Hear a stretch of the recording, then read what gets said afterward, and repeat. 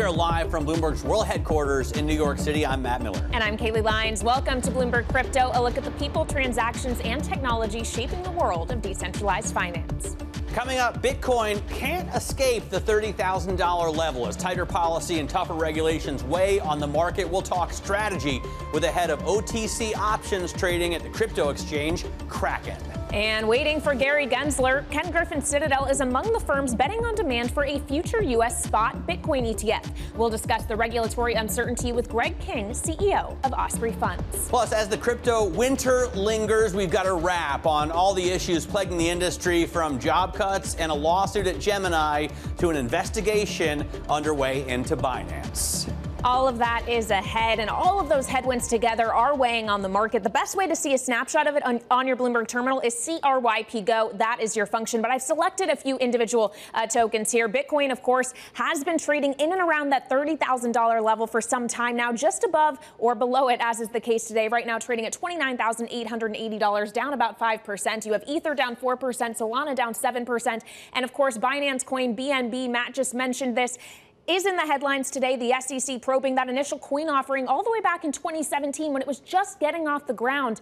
Did they break any rules, and what does that mean? Binance Coin down about 3.6% at the moment, Matt. And what does it mean for all the other thousands of coins that have ICO'd? I'm looking at a chart that actually Kaylee shared with me. I think it's truly fascinating. This shows that if you invest during the stock market trading session, this is the white line here, that is, if you buy at the open and sell at the close, you're basically unchanged. But if you buy at the close and sell at the open, that is, you invest when the stock market isn't open, then you've made 268% since December of 19. So I think really interesting, once again, showing that if you trade outside of market hours, you do a lot better in crypto. Now, that being said, Bitcoin is back around $30,000, been stuck there for weeks. It briefly breaks above 31 or below 29, but where do we go from here? Financial leaders have weighed in. It has moved up. It has moved down. It goes up and down. Volatility is just a huge part of emerging technologies. Bitcoin is a teenager this year. Keep calm and carry on. We still have the headwinds of regulation and central bank digital currencies, which will be quite negative. We've had a number of pullbacks in crypto since its start, and it has survived each one. A lot of trust has been broken. After we got to 60, I thought we would correct to 30. We got there. That $30,000 level seems to be an unbelievably strong support. We'd be a 30,000, 50,000 range in Bitcoin. If we break below that, we're going to have some serious problems. 5 years out, if Bitcoin's not at 500,000, I'm wrong on the adoption cycle. Somewhere between 14K, 18K, maybe 22K. We were probably going to hit 8,000. Now, the collapse of Terra, Luna, and the entire ecosystem there has really further undermined confidence in the crypto space. But even though investors were burned, many of them, by the failed blockchain, many exchanges are still embracing now Terra's new Luna token. Sonali Basak has the details. Sonali? Yeah, thank you, Matt. We have to talk about Luna 2.0 because it's emerged as a way of compensation for investors around the world who lost billions of dollars in the wake of the Terra meltdown. The new token went live a little over a week ago, and it was part of a plan in a community-approved proposal by Terra's main backer, Do Kwon. The original Terra blockchain is now known as Terra Classic, and the new Terra blockchain does not include the UST stablecoin. This token debut got off to a rocky start, and among the issues, various trading platforms showed differing prices after the tokens were awarded in a process referred to as an airdrop. An airdrop is a way of sending tokens directly to wallets and can be used for various purposes. And while Luna 2.0 has generated plenty of volatility and buzz, it is also generating criticism. We have Jesse Powell, the CEO of crypto exchange Kraken, who took to Twitter to defend his platform's listing of the new Luna 2.0, and he cited client demand as the main justification. Kraken isn't alone. A number of other exchanges have also supported it. And critics are now questioning whether it's appropriate or even ethical, given the collapse of the original Terra ecosystem. All right, Bloomberg's Sonali Basak, great breakdown as always. Thank you so much. Now joining us to discuss this further is Juthica Chou, head of OTC Options Trading at Kraken. Juthica, great to speak with you. What kind of demand and activity are you seeing around Luna 2.0? Well, it's fairly diversified demand, and as Jesse pointed out, it is our job to be agnostic. We list tokens in general in response to client demand, which is usually some amount of hedgers and some amount of speculators. And I think the exchange is seeing very similar dynamics there. As you guys pointed out, there's no stable coin associated with this one, but we still see stable coin activity on the OTC desk. And so that stable coins in general aren't going anywhere despite how some of those played out. But I think in general, the demand is fairly representative of our diverse global client base. And that's what we see with all the tokens that we have listed. I want to get down to the bottom of why Bitcoin hasn't broken out of this range. We expected, and as Michael Novogratz was saying in the tape that we just played, Bitcoin bounces back and forth between 30,000 and 50,000, but this time it's just hovered down there. And our own David Pan at Bloomberg News wrote a great story over the weekend pointing out that miners have moved a ton of tokens onto exchanges, maybe selling, maybe not. What do you think is holding Bitcoin in that range? Yeah, so we're seeing the kind of both factors, the bullish and the bearish, sort of play out at once, and oftentimes in the matter of just a couple days. So on the bullish side, we are seeing accumulation. As we dip into high 28Ks, low 29Ks, there are institutions that are starting to dip their toes again, starting to allocate capital, adding to core positions or initiating positions if they were kind of on the sidelines. But at the same time, there's a ton of just skittish and uncertainty. There's the macro backdrop. There's the crypto regulatory backdrop. And, I think there's a little bit of pain from folks who have held longs in crypto and in the broader market down through this sell-off. And so some of them are taking these, 5, 6, 8% moves as opportunities to get out a little bit if they were underwater or they need the liquidity. And so those two dynamics have been playing back and forth over the last couple of weeks in this, 2-3K range that we've been in. In terms of the breakdown, retail and institutional, what are you seeing and how has it changed over your tenure at Kraken? Well, so on the OTC desk, we're more focused on the institutional side, but that encompasses, both kind of the traditional funds as well as high net worth individual retail. And so we're still seeing both quite active, but I would say the nature of trading is a little bit different. So in particular, one area on the option side that we're seeing is more yield generating strategies. And I think when you have a bull market, when prices are just going up and altcoins are doubling in the course of weeks, people aren't as interested in yield generating strategies because they can just make 100% in the course of a month. But in this market, in a sideways market, we are seeing institutions and retail come more for call overwriting and more traditional yield generating strategies that are maybe not as compelling when there are a lot of easy gains in a bull market. Well, we actually do a survey here at Bloomberg, or our Markets Live team rather does. It's the MLive Pulse survey. They talked about what assets are at greatest risk because of quantitative tightening. And the number one answer was crypto. How are you seeing kind of volumes changing as we are moving into a policy environment, which is no longer so easy and money is no longer free? Well, I think it kind of works for crypto. You get the good with the bad. And so now that it trades as a macro asset, even though it is at risk because cash is king at the end of the day. And when people are delevering, sometimes that comes into crypto. At the same time, we're still seeing a healthy amount of activity because it is moving with the broader market. So unlike prior crypto winters or bear markets where crypto was so idiosyncratic and separated and nobody cared about it, when price had gone down. In this case, we are seeing it move. We are seeing it move with Fed announcements and with changes to the macro backdrop. So volumes remain strong because of that aspect, even though it does remain volatile. Well, people certainly care about it now, Juthica, and that definitely includes regulators. We actually heard someone from the Federal Reserve, Fed Governor Chris Waller, speaking last week, weighing in on the need for clearer rules in the industry, saying, quote, the main issue in crypto asset regulation isn't how to protect sophisticated crypto investors. It's how to protect the rest of us. Juthica, how do you approach protecting your clients at Kraken? Well, we take it into account in a whole host of ways, from the regulatory side through the security side.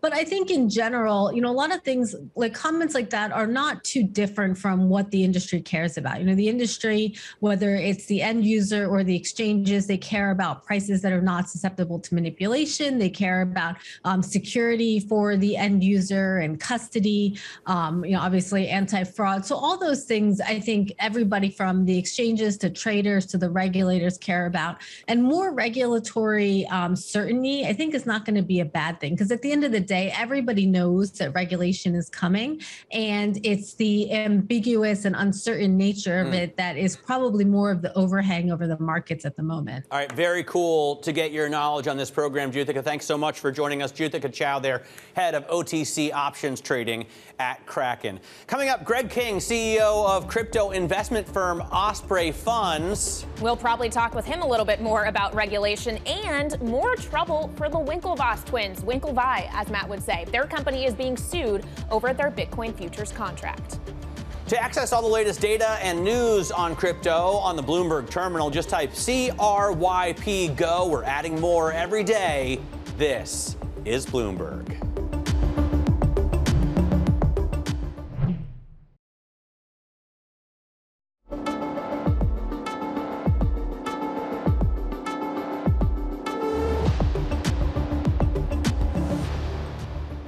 Welcome back to Bloomberg Crypto. I'm Kaylee Lyons. And I'm Matt Miller. 2022 has been rough for crypto-linked ETFs. Bloomberg data shows the 6 worst performing non-leveraged ETFs this year, all tied to crypto. The $63 million Global X blockchain ETF, the ticker is BKCH, is the biggest loser, down 64% year to date. The other 5 have all seen declines of at least 55% so far this year. That's as fading speculative fervor and tightening monetary policy especially have really dragged down Bitcoin and slammed the stocks of public companies involved with digital assets. Joining us now is the CEO of crypto investment firm Osprey Funds, Greg King. Greg, thanks so much for coming on the program today.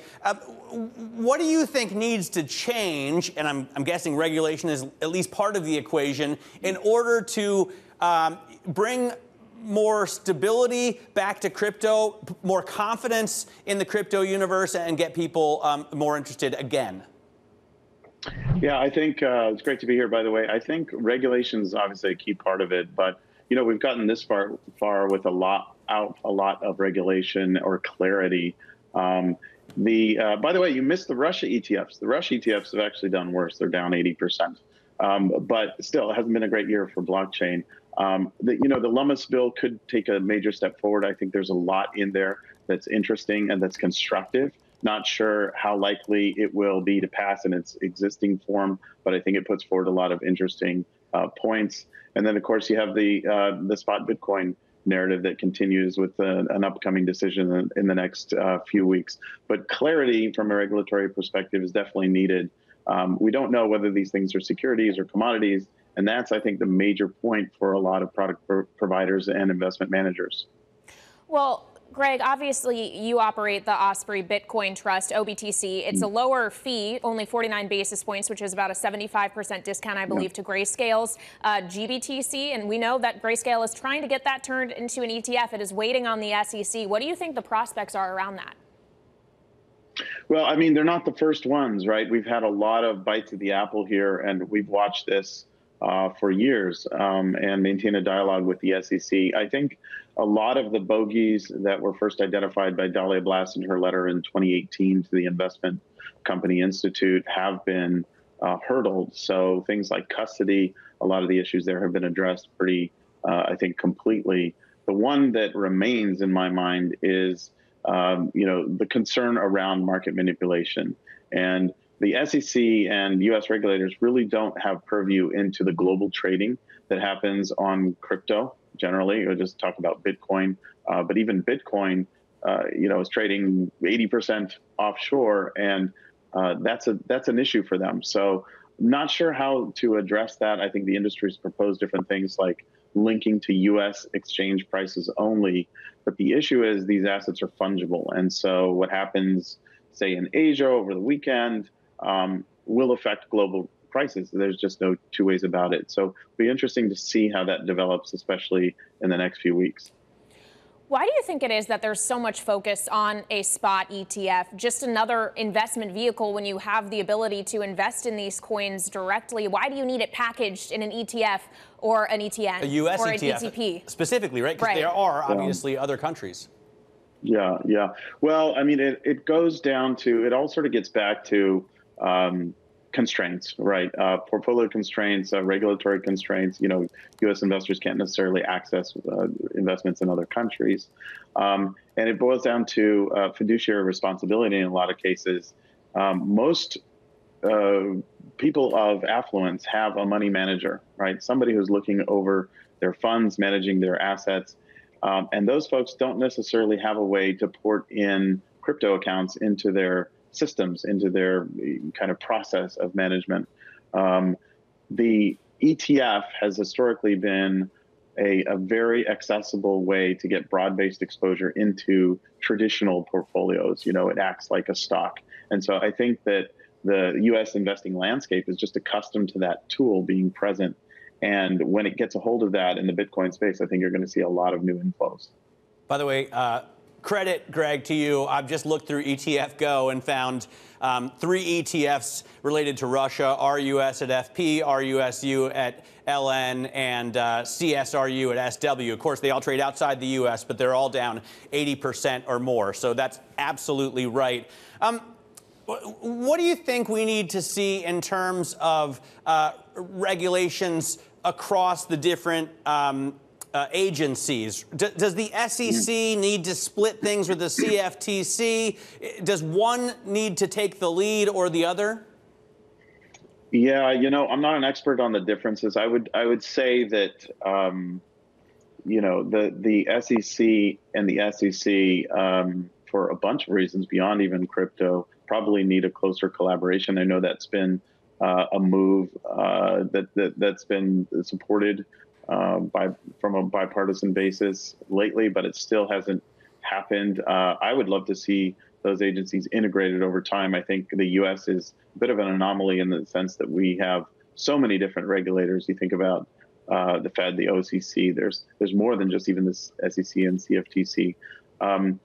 We would support something that is broad-based and comprehensive in terms of crypto regulation. I think trying to shoehorn it into the existing landscape is just problematic. I mean, those of us developing products are working with the 33 Act, the 34 Act, and the 40 Act. And that's as in 19, 33, 34, and 40. And so, my math's not great. Actually, it was pretty good. But, it's 82 years since we've got the 40 Act, and a lot has happened. So I think we need some comprehensive overhaul here. I don't know that crypto is going to facilitate that, but very excited to see a bill put forward that is somewhat comprehensive. I know they're proposing the CFTC take control. To me, that's a political debate, and we can steer clear of that. But what our ask would be is that it's a educated and engaged and proactive regulator who's not looking to squash economic activity, but to just provide guardrails so that investors and investment companies can meet with products that make sense that the investing public wants. Yeah, we'll see how much of the contents within that bill proposed by Senators Gillibrand and Loomis actually is able to be passed. Thank you so much to Greg King of Osprey Funds. Now coming up, the Winklevoss twins' Gemini Trust is being sued over their Bitcoin futures contract. We'll have more next. This is Bloomberg Crypto.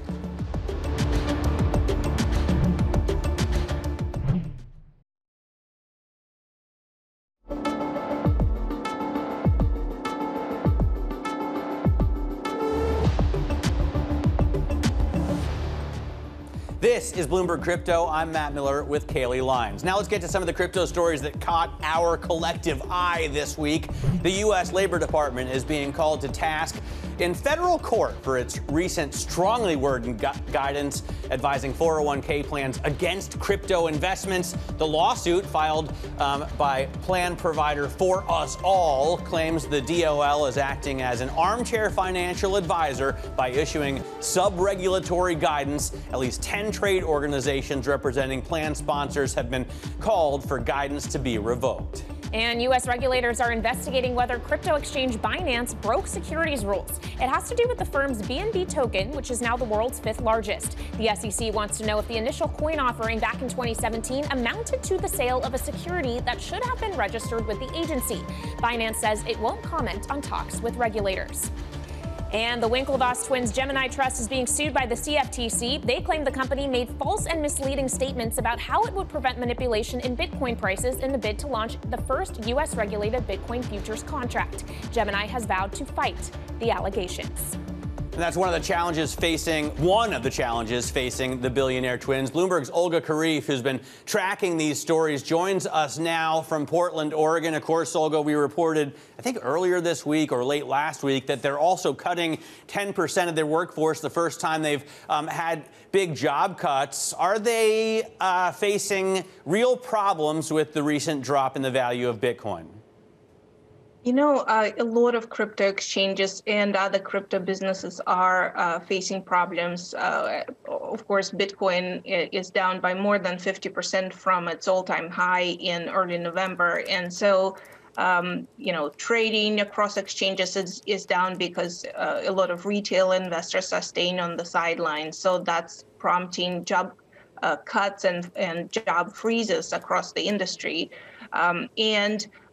You know, this CFTC investigation kind of is another headache for the company. Of course, the Winklevoss twins were, you know, among the first high-profile investors into crypto and tried to push through, you know, some new products, you know, several years ago, and this is kind of stems from that. Yeah, so there's that lawsuit, Olga, but it seems like there are more and more lawsuits happening in crypto. Why?